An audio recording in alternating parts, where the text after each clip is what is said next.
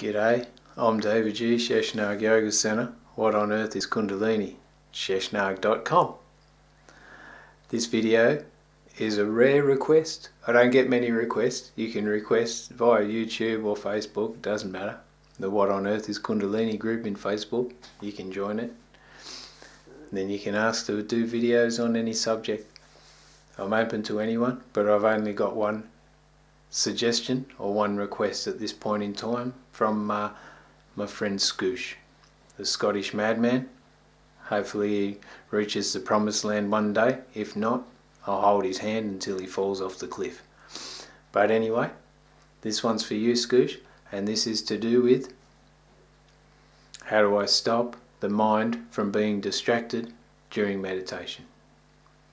The way I see it is, you probably can't. What is true meditation? The way I understand true meditation is focusing on one subject at the exclusion of all others. For example, a surfer on a wave.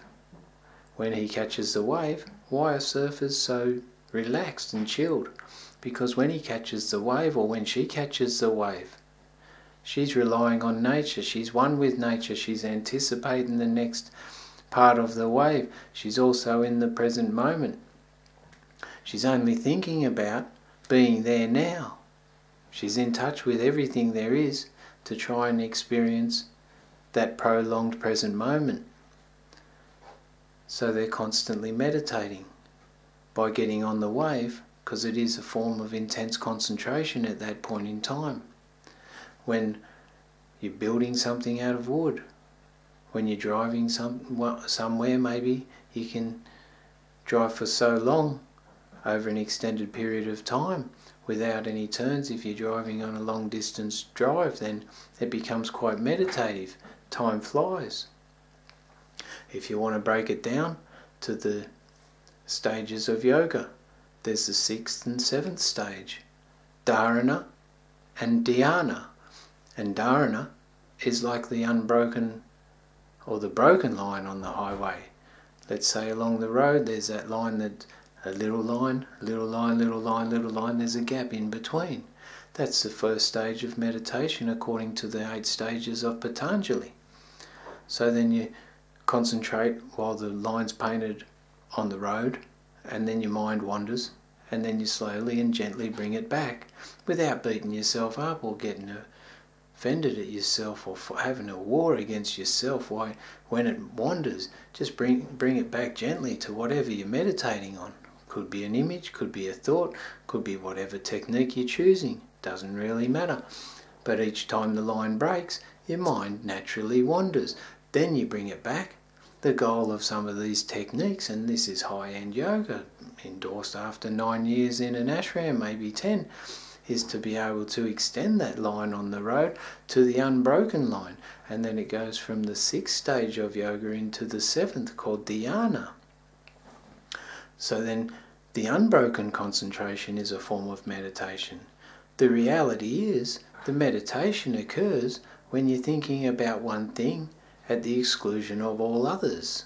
At the end stages of dhyana, you have to remove or replace the image or the form that you've had as a form of divinity. You have to replace it with non-form. How do you concentrate on non-form for an extended period of time, over 3 hours in duration, to absorb your whole being into that non-form? That's the highest end. But at the lower end of meditation, go easy on yourself. Do it for 5 minutes at the start. Don't aim too high, because then you'll get over it. You'll be sick of it. Go for 5 minutes. Meditation on an object. Let's say a car tyre. Doesn't really matter, as long as you can focus on that object for any period of time. And then after a while you'll get so bored with the car tyre that your mind will wander onto maybe the axle or the wheel or the rim or the seat. Doesn't really matter. Gently bring it back to the tyre. See how long you can extend the focus on the tyre. then ultimately replace it with something that means something to you, like some form of divinity. If you're religious, you can have an idol of that person at the top of that pyramid of religion. If you're not religious, you can grab something like the symbol that means something to you, or something to your grandmother, or something to anyone close to you that they've found as an image of some form of divinity. What's divinity? The invisible force, the invisible life force, the higher part of your aspect, in the spiritual sense, that coordinates all of your experiences before you get there. Or maybe it's the form of intelligence that coordinates or provides the space that allows those experiences to be coordinated. Who knows? Anyway, how do you stop your mind from getting distracted during meditation?